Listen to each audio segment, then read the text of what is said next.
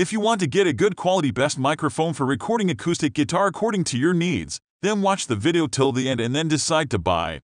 There's not much to an acoustic guitar: a few thin slices of wood, a few thicker bits, some fret wire, half a dozen tuners, and 6 strings made of nylon or steel. But glue and screw them all together and boy can it sound heavenly in the right hands.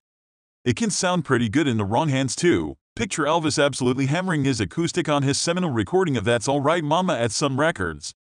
Sounds perfectly imperfect to us, just as it should. Its rich timbre, complex texture, and broad range can make it a tricky instrument to record though, which is why we're taking a deep dive into the best acoustic guitar mics. So let's get started.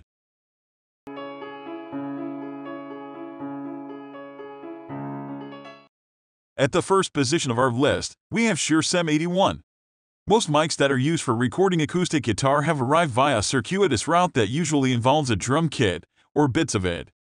It's hard to think of two instruments that are less alike, but what works well for miking up a cymbal usually works well for an acoustic guitar too. After all, it's all about capturing transients, clarity, and that high-end shimmer.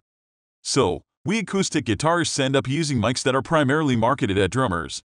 The difference here is that Shure SM81 is, first and foremost, aimed at acoustic guitarists, albeit with a friendly, open invitation for pianists, drummers, and string players too.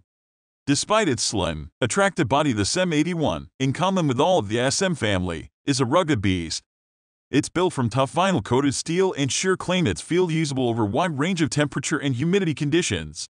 As an acoustic guitarist, that's unlikely to be your primary motivation for buying it, but nevertheless it's nice to know that your fingers will probably stop working before it does. Of more interest is its frequency response curve that's incredibly flat. Self-noise is very low, output is high, and it exhibits minimum coloration, even off-axis. In short, it's a dream to work with. Reproduction is faithful and its uniform, transparent character makes multi-mic setups a breeze. If close proximity recordings start to become bogged down in too much bass, there's a 6B or 8-gain low-cut filter to help your acoustic regain its position in the mix. There's a 10B pad too, but that's probably more useful for your drummer friends unless you're an aggressive strummer wielding a powerful dread. Moving on to the next at number 2 with Beyerdynamic M160. A defining feature of ribbon mics is that they have a figure 8 polar pattern, which picks up sound from two sides but rejects everything else.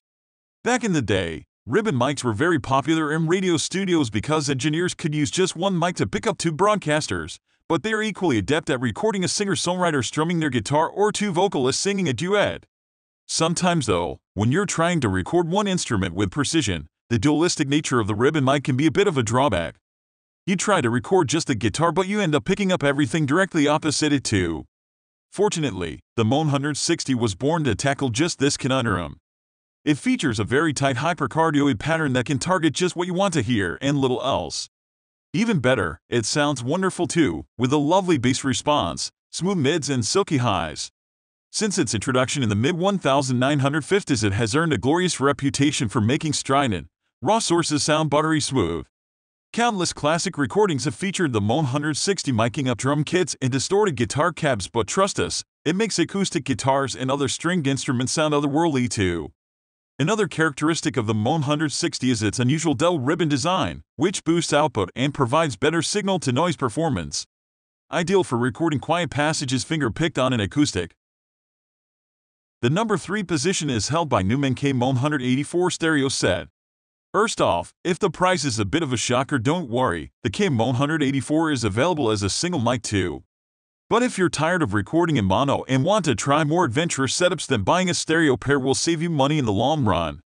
The cardioid KM184 is part of Neumann's 180 series that also includes an Omni, the KM183, and a hypercardioid, the KM185.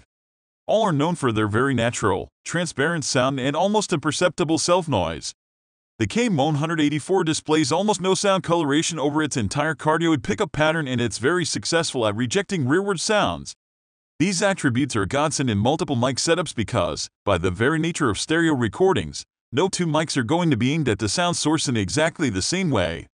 The lack of coloration across the entire pickup pattern means that a pair of KM184s will sound consistent even if one is slightly off-axis.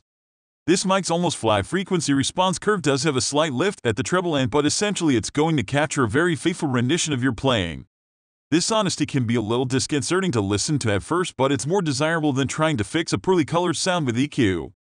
With an ultra-low self-noise performance of just 13 dB, these Neumann mics are ideal to record soft could hear pin drop playing styles, but they can also handle high sound pressure levels of up to 138 dB, making them good for the loud stuff too.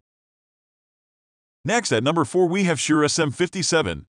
The SM57, along with its non-identical twin the SM58, is one of the best-selling mics of all time. Quite simply, it's a legendary bit of kit.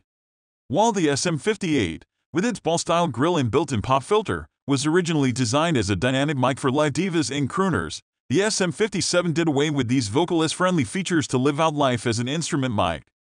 Other than these subtle differences, the two models are built identically, but because the SM57's diaphragm is placed closer to the action, you're likely to encounter a slightly more pronounced proximity effect when using it. And, because of the way its grill is designed, the SM57 exhibits a slight presence lift too. Truth is, the SM57 is not really suitable for delicate, nuanced playing styles or recordings that aim to capture every little detail. Instead, it's most at home set in front of an aggressive strummer, picking up all of the good, rich percussive stuff while ignoring any unwanted high-frequency noise or low-frequency rumble. When you're done recording guitars, put it to good use as an alternatively voiced vocal mic or use it on stage. It's that versatile. When you consider the mileage you'll get out of the SM57, it could be the best value mic you ever buy. The number 5 position is held by SE Electronics' Voodoo VR2 active ribbon microphone. Nothing looks or sounds quite like the Voodoo VR2. Ribbon mics are known for capturing a very lifelike, yet rich sound, which, let's face it, is what most producers want. However, many can't compete with condenser mics when it comes to recording higher frequencies. They just don't have the required top-end response. Enter the Voodoo series from SE Electronics. It has been developed by CEO and classical musician Suizu to have a wide frequency response from 20 Hz right up to 20 kHz. Not only that, but the response curve is not much of a curve at all. It's actually as flat as a pancake that's been run over by a steamroller. Twice. Okay, there is a very slight presence boost between 2 kHz and 10 kHz, but essentially this mic will capture everything and capture it authentically. Does this matter when an acoustic guitar's frequency range sits well within these parameters? Well, that's up to you. Some people prefer a little less top end anyway because that's where the handling noise sits. Others would rather capture the full performance so they can sculpt it to their heart's content with EQ. Another trick the VR2 has up its sleeve is active circuitry. Until relatively recently, all ribbon mics were passive and require high gain, high impedance preamps in order to operate at their best. Active ribbon mics boast higher outputs and superior signal-to-noise ratios, doing away with the need for powerful preamps. This is important when recording quiet, delicate guitar passages because low-output passive ribbons can introduce unwanted noise. The VR2 may seem a bit pricey, but compared to most studio-quality ribbon mics, it's surprisingly good value. The number 6 position is dominated by AKG C451B. The C451's excellent transient response, 20 BPAD and modest size makes it a firm favorite with drummers miking up cymbals, hi-hats and even snares.